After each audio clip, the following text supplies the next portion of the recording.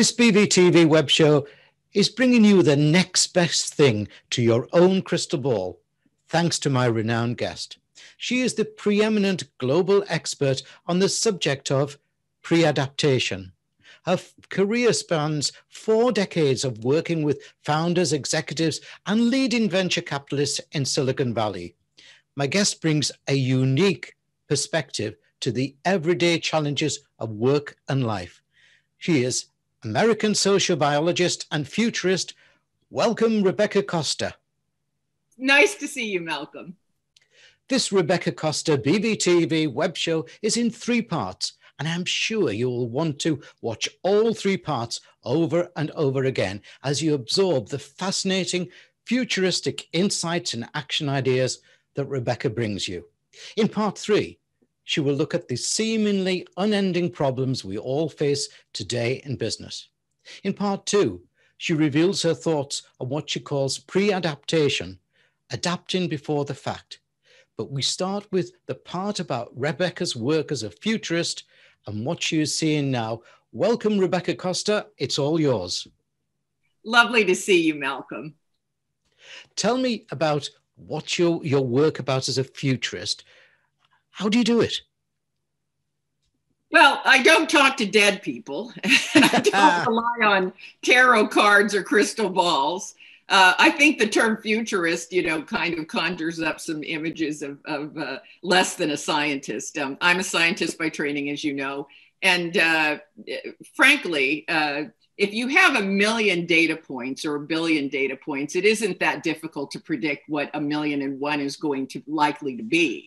And so to a certain extent, what I do is I am involved in predictive analytics and use mathematics and trends to be able to predict what future outcomes might be. And those outcomes might be next week, end of year, 5 years, 20 years, 50 years from now. As you know, there's a lot of predictions about vaccines right now, and so we can look at historical data, which sometimes is relevant, and sometimes with an unusual pandemic and a new disease, not very relevant at all. Where, there are times where historical data is very, very important, and times where something new has occurred, and real-time data is the only thing that you can respond to. And so as a futurist, you really have to give different forms of data and different times of data and quality of data, different weights. And apparently I've done that right. So just let me ask a question there that a cynic may say. How many times have you been right or wrong? Or do you not go that way? Well, I don't really judge myself on a scorecard. Right. I quite agree. Yeah. Because I believe that any predictions that are that precise are more likely to be wrong than right. And my reason for that is because in a complex environment, and my definition of complexity is very simple, there are more wrong options than there are right ones. And the number of wrong options are exponentially growing. So your odds of being precisely right are not very good, but your odds of being generally correct about a direction or a trend that things are likely to go in tend to be a little bit better in terms of odds. So most of my predictions tend to be general. I will say that this is not unusual. Predictive analytics has been growing in strength, obviously, because we keep adding more and more data. And so with data, our accuracies increase. So we have to remember that, going back several decades ago, there was a Nordic company that started taking public data, no private data at all, just public data that was available on the internet. And they were able to accurately predict the Arab Spring, a full 2 years before it occurred. And they were within months in their prediction. So we have to understand that most of this data is not a situation of invasion of privacy. Most of it is just out there on the internet. And we have so much data that our predictions are getting, I think, rather important and rather accurate, even though I say general trends are really what I look at. Well, how can I ask then, how can the work that you do be a force for good for the future? Well, you know, we're all going through a global pandemic, and it's not as though we have not had many red flags along the way with the SARS virus and the avian flu, you know, with AIDS. I mean, we have to remember in 1984, when AIDS was just exploding all over the place, we didn't really know what we were dealing with. We were thinking, I mean, I'm old enough to remember that people thought if a mosquito bit somebody with AIDS and bit someone else, that they would get it. Yeah. This is how naive we were. And there was a great deal of fear in the world. And at that time, the Secretary of Health and Human Services of the United States said, we're going to go all out and make a vaccine. We've got all the drug companies working on it. Is this sounding familiar, Malcolm? Yeah. All the drug companies all over the world, all the great scientists are going to work on a vaccine. Well, what is that? 36 years later, we don't have a vaccine for AIDS. That's right. Yes. Yeah. Okay. I mean, we're not good at that in medicine. What we're good at, you know, from a historical perspective, and again, everything I'm saying is factual. That's what's important. From a historical perspective, what we're good at is keeping you from dying from things. We're not good at keeping you from getting things. In fact, the historical evidence for vaccines is very dismal. We've only eliminated one disease from the face of the earth in the entire time we've had vaccinations and understood that part of the immune system, and that's smallpox. Every other disease exists somewhere in the world and waiting to rear its ugly head. So we have to look at the data. And the data informs us, even though we have new technologies, the likelihood of having a vaccine that would get all the lineages. By the way, this particular pandemic happens to be mutating very, very quickly into stronger versions. So the idea that we're going to have a vaccine that's going to be really, really effective is not very good. No, not feasible. But we're going to get to a point where you don't have to die from it. Yeah. That's the real positive message. I mean, there is a positive message in there. When you get to a point where you may get a disease, you call up your doctor, go see him. He gives you a 5-minute test. He says, yeah, you've got it. Here's a prescription. Go to the drugstore, take this. You're going to feel crappy for 2 days, but you won't die from it. You'll be fine. And then you'll be immunized for X period of time, which we still don't know, but there's a good likelihood. It's a few years at least. Then do you care if there's a vaccine if you can't die from it? I think what's made this pandemic such a disruptor in business and our way of life is because the threat of death, you know, but if we can back off of that, which is what we're really, really good at, and we have a history of doing, and the therapeutics are working and fewer people are dying because we're making great strides in terms of our knowledge of how to keep people alive. Do you think, though, sometimes these things like the pandemic come along and then climate hits you, recession hits you, and suddenly the whole thing becomes a lot bigger than it really is? Well, you're talking about the intersection of multiple factors, right? Which you have plenty of warning for. I mean, we know about climate change, right? We have empirical evidence. We have billions and billions of measurements of the Earth's surface temperature. We know what directions it's going in, but we would rather debate whether humans are responsible or not. From my standpoint, who cares who's responsible? It's happening. Yes. We'll deal with the reality of it. I really don't care about the blaming, you know. It could be a natural cycle. We could be contributing 5%, no percent, 100%. Really, you know, we'll be arguing, you know, what is that? We'll be arranging the chairs on the Titanic as we all go down. So, you know, there's really no point in that. Again, I'm a very practical scientist. I look at the data and say, if the data says this, it doesn't matter how you feel about things. We should not make decisions about how we feel about things. We should make decisions based on what is the data indicating the probability is. And if the probability is high, then it is, you know, nature has designed us to act in our self-interest, right? So there is no greater advantage in business or in life than foresight, than the ability to do experiments about what is likely to occur. Whether you have the same data that I have or not, you can logically extrapolate what is going to happen. And if you think you're going to turn on a dime, that's like trying to turn an ocean liner. You've got to start your turn far earlier than ever before, or you're not likely to survive these disruptions. So what are you saying? Are you saying that people don't make that turn early enough? No, you're not a speedboat. You're not going to make that turn precisely at the moment this disruption occurs. Yeah. You know, you have a choice. I used to tell my friend that I had a friend that was chronically late every time we'd get together for lunch or dinner. And so one day I said to him, are you expecting to walk in just as the hand hits 12? You know, your foot is going to hit the restaurant entrance. I said, you know, what is the likelihood? So you're not making a decision to be on time. You're either making a decision to be late or early. Mm-hmm. So why don't we decide it's early? Yeah. Okay.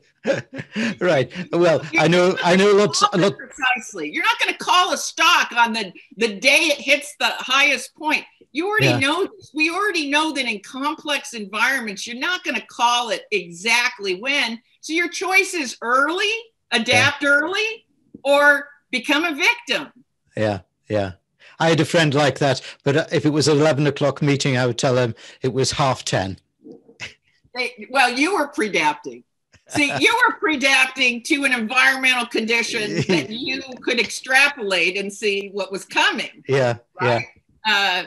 I have infinite faith that humans can change, and I go, look, choose between early or late, but you're not going to come in as the hand hits 12. Yes. Yeah. I do remember, though, many years ago when I was in the travel and holiday business, we would overbook a plane because we had, on average, the data showed us that 9% of people wouldn't show. That means that 9% of the plane would be empty, which is not the way to do things. So we'd overbook by 9. That year, everybody turned up. Well, yes, but if you take, just from a financial standpoint, if you take all the years that you were able to fill the seats properly versus the 1 year, which was an aberration where everybody showed up, you came out ahead. Yes, I agree. I agree. So, look, these when you're predapting, it's not perfect. No. If you're striving for perfect, I'm not your gal. Yeah. Right. I can strive for optimal. That should always be the goal. What is the optimal over a period of time? Right. And so you can argue what is optimal and what should that period of time be. Yeah. But if you're going to zero in on the 1 year that everybody showed up and say, all right, let's throw the whole system, I think, you got nowhere to go. Yeah. But unfortunately, these days, our blame culture does that. It zooms in on that one day. Tell me, how do organizations use your services?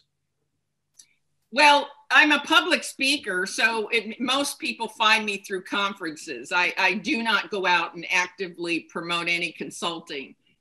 We're under NDA with probably the largest global corporations in the world. I have a group of researchers who are in universities. They're tracking where venture capital money is going. They're monitoring new patents that are filed all around the world so that we're able to inform companies in advance of what's coming, of what's breaking in terms of science, of where the money is going in terms of investment, because that's a sign that that trend is likely to break, and about what time. So they're using us, most global corporations are using us as almost, what should I say, as seers to go out ahead and bring back the information, just like the military does. And they have scouts that they send out ahead to bring back the data.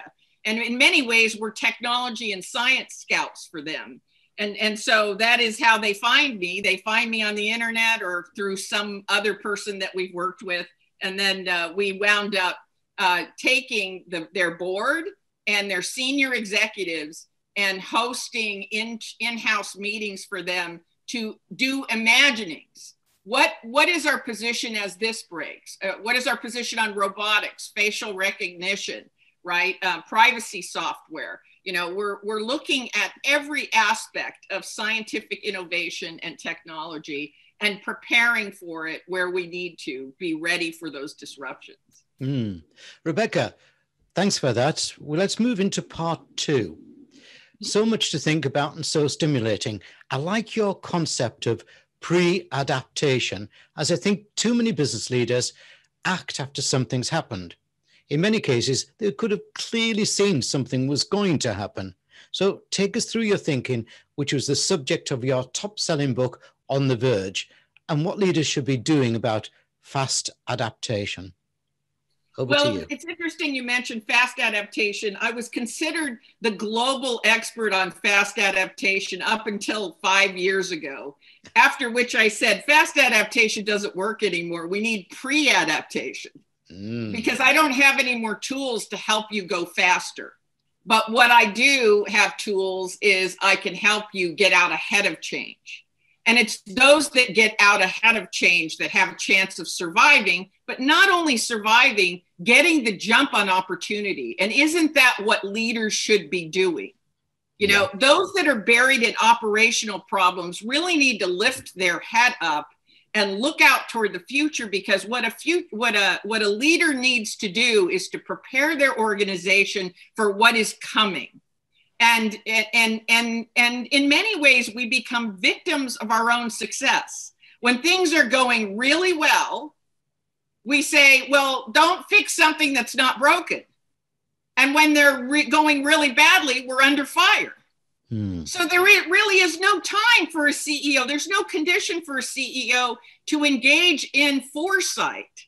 And yet that is the most important quality of leadership, as change, the rate of change and the severity of the change begins to accelerate. So we have to create a space for that in our businesses. So many people say, well, you know, what are the principles of pre-adaptation? And I cover all those in the book, and there's 12 of them. We won't have a chance to go through all of them, but let's just zero in on one. One of them is any drive toward singularity is a drive toward extinction. So the best way to look at a complex environment is to look at how you invest in stocks or bonds or whatever in Wall Street, how you invest your financial portfolio. It is very unlikely you took all of your assets and invested it on one stock. Yeah, that would be stupid. Yeah, I mean, maybe you'll get lucky, but the odds are not good, right? So what do your financial advisors tell you to do in a complex, fast-moving environment like that? They tell you to diversify. So if you're a business that has one service and you perform it one way, or you have one product for one market, you're very vulnerable. You're a very vulnerable company because, you know, if you're not disrupting, someone's going to disrupt for you. And you're going to be out of business. So the most important principle is that any drive toward singularity, toward a single solution, a single product, a single service, a single market, a single way of doing business or thinking, you know, is highly problematic. You must diversify. You must force your company to diversify. And the broader that diversification is, the better off you will be. You have a more likelihood of surviving disruption and being able to conduct business through that disruption. So where does the pre-adaptation thinking come in there to avoid that singular approach? Well, it's interesting, you know, companies want to solve problems one way. And so, you know, when they encounter a problem, there's sort of a big power grab and discussion about whose way is the best.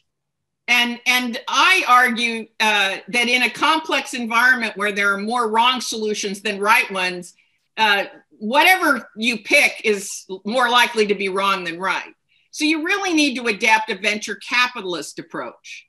Venture capitalists will go into something like 3D printing and they'll invest in 20, 30, 50 companies. And what they do is they know that despite all their due diligence, and they're some of the best analysts in the world, they're not going to call the right company. No. So what they do is they give a first round of funding, like a funnel, and then the second round of funding, very few get that. You have to hit certain milestones. And then they look again, and the third round of funding, even fewer. But they know that at the bottom of the funnel, one or two who lead the pack are going to come out, and they're going to place a bigger bet on that.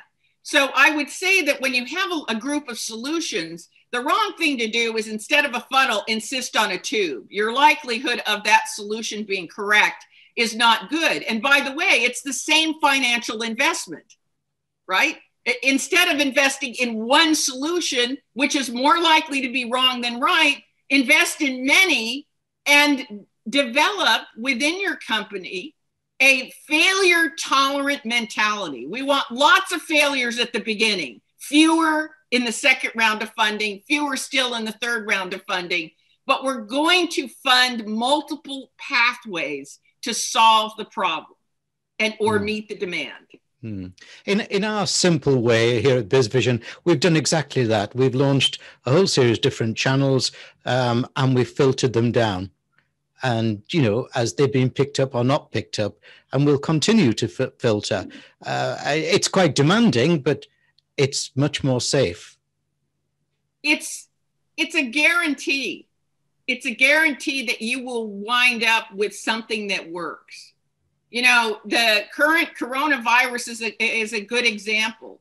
If you look at all the things we did at the beginning, because we had no knowledge, this was coming at us at real time. So we were building ventilators, we were arguing about masks, and we were investing in vaccines, and we were shutting down the economy, and we were doing all these different things at one time. And guess what? As time went on, we said, oh, you know what? Some of these therapies, they're really not working very well. Let's kill those. Let's put more time into remdesivir. Right? Let's put more money. Let's put more money into this type of vaccine and get rid of these others that we know. So as you're collecting real-time data, you're really narrowing down to the solutions that do work. But you have to be tolerant of failure. Predaptation requires failure. You know, it requires you to take on much more than you're going to see to fruition.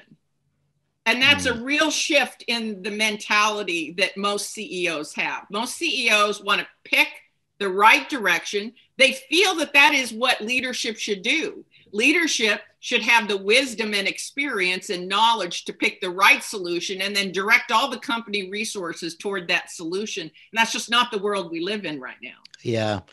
And that sort of brings me to the thinking that the difference between America and the UK, in the UK, if you fail, you know, you're failed forever. Whereas in America, if you fail, pick yourself and get on with it again. We have a culture. I work with a lot of global companies, and I have to tell you that what happens over time is this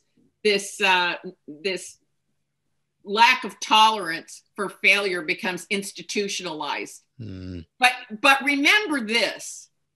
It's a self-imposed constraint, right? And the wonderful thing about anything that's self-imposed, it can be self-unimposed.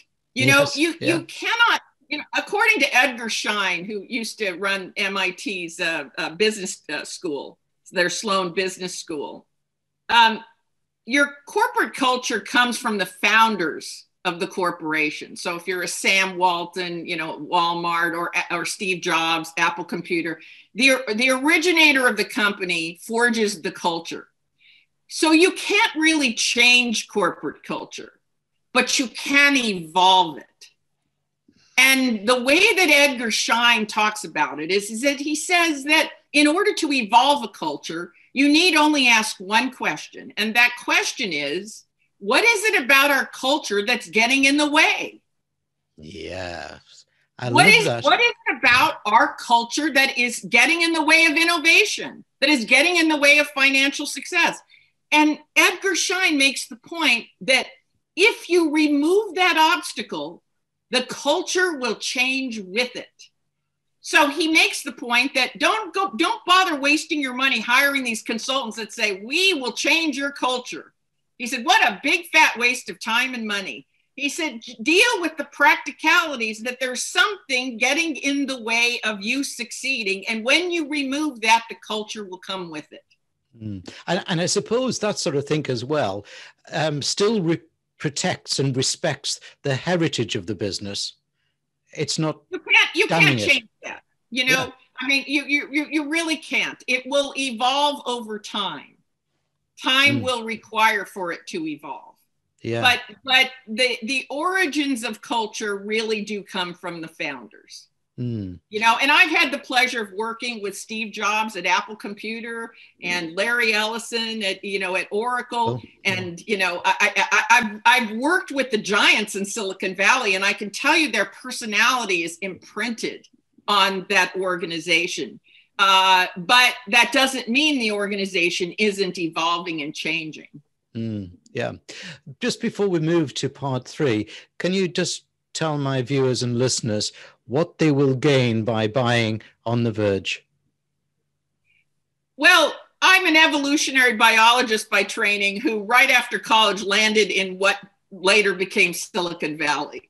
So I became swept away by technology and science, and I couldn't have landed in a better place in the late 70s and the early 80s. It was the place to be. And I'm so sorry my children couldn't experience that, because we were sleeping at our desks. We didn't even want to go home. We were changing the world. And when you think about it, we succeeded. We did change the world. Now, there could be an argument for better or for worse. You know, my kids are on social media all day long, and I'm thinking, what have I done? Yeah. You know, but I think that what I do is I draw from the greatest and longest running empirical example we have, which is Mother Nature herself. To date, 99.99999% of the species on the planet are extinct. There's a very, very small percentage, mostly insects, by the way, that have survived. And so I became very fascinated by what were the rules that these survivors followed that allowed them to adapt to tremendous changes in environmental circumstances. And so that's what I have done. I have taken those lessons that we can learn from a really high probability of failure, those lessons we can learn, and then transpose them over to business and said, if you follow these rules, the likelihood is you will be out ahead of change and you will survive disruption. Brilliant. Not only will you survive disruption, you'll probably be the company that's making it. Yeah.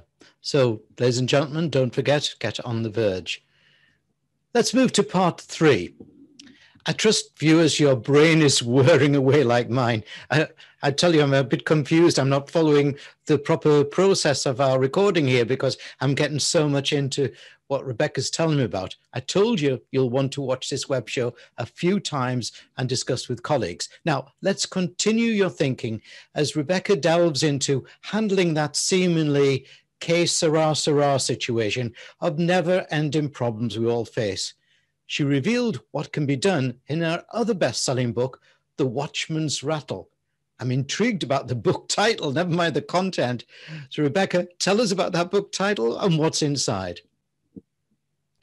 The earliest police forces did not carry arms. They were volunteers in the neighborhood that patrolled the neighborhood late at night looking for burglars or other problems, perhaps being attacked by enemies. And instead of any arms or this idea that they were going to defend the neighborhood as a sole watchman, all throughout the world, they carried these rattles. And the rattles were made out of different things. In China, they were a series of balls that later became weapons.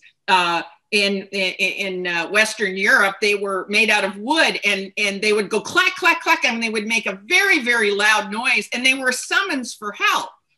And all the neighbors would wake up, and then they would defend their neighborhood or catch the burglar or whatever.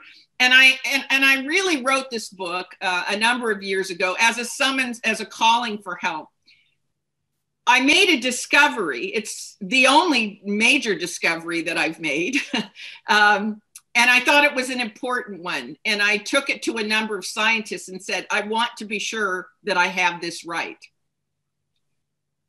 it's that all societies and all organizations go through several stages before they collapse. And I identified what those 3 stages were. The first is complexity. The complexity of day-to-day operations or organization becomes unmanageable. Too much for our simple brains, which are rather prehistoric, to even comprehend. Even with computer help, we can't get our arms around the facts. The second stage is that we become massively confused between what is an empirical fact and what's an unproven belief.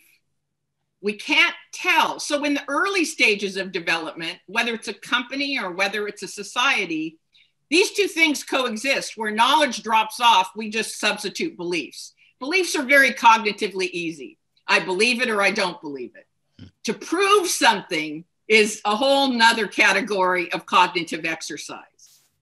So what happens is complexity accelerates. It starts moving faster and faster. More laws, more difficulty understanding where our water or energy comes from, more layers of bureaucracy. Then we can't tell an empirical fact from an unproven belief. The third stage is that public policy or corporate policy begins to be forged based on unproven beliefs and not empirical facts. And once those 3 stages are met, we're now vulnerable for cataclysmic collapse because we're no longer operating on facts, but on beliefs and opinions and charismatic leaders. And this becomes very, very problematic. So I wasn't very interested in whatever the triggering event was, because I think historians have covered that, of the Mayan collapse, the Roman collapse. There are historians that did a better job at that than I would ever do. But I was interested in if there was a way that societies and leadership were acting that made them vulnerable to that triggering event. And so I did go back in the Watchman's Rattle to the Ming society, the Egyptian society, the Mayans, the Khmer, the Romans, and in each case, it followed these stages prior to the triggering event. Wow.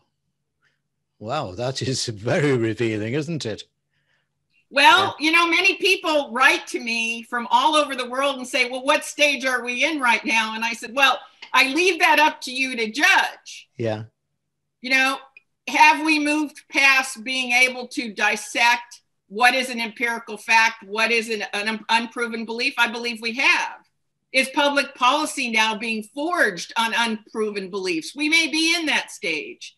If that is the case, we can expect a very, very radical correction to happen across the globe. When I say collapse, I don't mean everyone will die. No. I simply mean that systems will revert to a level that the human brain can comprehend. So instead of credit default swaps on Wall Street, which nobody can explain to me, and I'm a pretty smart person, but I still don't understand how they work. Instead of sitting in front of my financial advisor who talks what looks like it's English, proper English, I don't understand what he's saying, you know, I should do. It's just too complicated for me. So instead of that, what our brains are designed to do by nature is understand barter. You have some carrots, I have some potatoes, we meet in the road, we both bicker till we think we got the better deal, we make the trade and we leave. This is what the human brain is evolved to be able to understand. As we get further and further and further away from that, and you try to understand, you know, how is currency valued of a company? You know, you try to understand these things, they don't make any sense anymore. And so when they begin to not make sense, we know we're in for correction, and we have to go back to a level of operating that makes sense. And then we make the climb again. Rebecca, it's been mind-stimulating meeting you. I can just imagine sitting by the fire, having a glass of wine. Well, how many bottles will go through just listening to you? But you're not finished yet. There may be a lot of viewers at the moment are having a lot of uncertainty about achieving what you propose, seeing the future, overcoming challenges. So just before you leave us, please give those self-doubters a final 3 pieces of call to action advice. What should they do now? Well, the first thing is to not deny yourself the greatest asset that humans have ever evolved. What separates us from the lower animals is our ability to do thought experiments about the future, to do imaginings, and then to fashion some action in the present to avoid a negative outcome, or even more importantly, to get the jump on opportunity. So know that you have this wonderful asset that you have evolved over many millions of years, and use it, because it would be very unnatural as a species to not use the greatest assets you have for survival. So that would be one thing. The second thing is buy the books. Which one? I hate to say that, but obviously in an interview like this, I can't cover as much as I want to. Yeah. My father, this is a little side story, but my father had told me once, he said, do you ever notice people are moving away from you at cocktail parties? I'm going to give you a little tip. You know, I know that you know a lot, you're very smart, and I'm very proud of you. He said, but in order to make friends, what I want you to do the next time you go to a party is I want you to walk up and say, how about that game? Right. And I said, what game? And he said, doesn't matter. Everyone will start talking. You'll be part of the group immediately. So I understand it can be overwhelming. Fortunately, in the book, there's a narrative, and I give many humorous examples, like my father and so on and so forth, that help the book to be very readable and very easy. It's not a science textbook. So I would encourage that. The third thing is to look for people who speak the truth to you, who have no stake in giving you the truth. The highest compliment I have ever received was from the head of global research and development for Abbott Laboratories. And he said to me, sometimes I feel very uncomfortable by the things you say, but I never underappreciate your intellectual honesty. So look for people that are intellectually honest and going to give you the truth about your company, about the culture, about what lies ahead, and then lean fearlessly into that truth. I like that, because too many people give you information or act on things on their own agenda, but given the truth, that's different, isn't it? In this extra, we have to value that. We have to value the truth. Yeah. We must not politicize it. No. In this extra special BVTV web show, I've been talking to American sociobiologist and futurist Rebecca Costa. Rebecca, thanks for getting everyone inspired and thinking. Well, thank you, Malcolm, and thank you for the good work you're doing.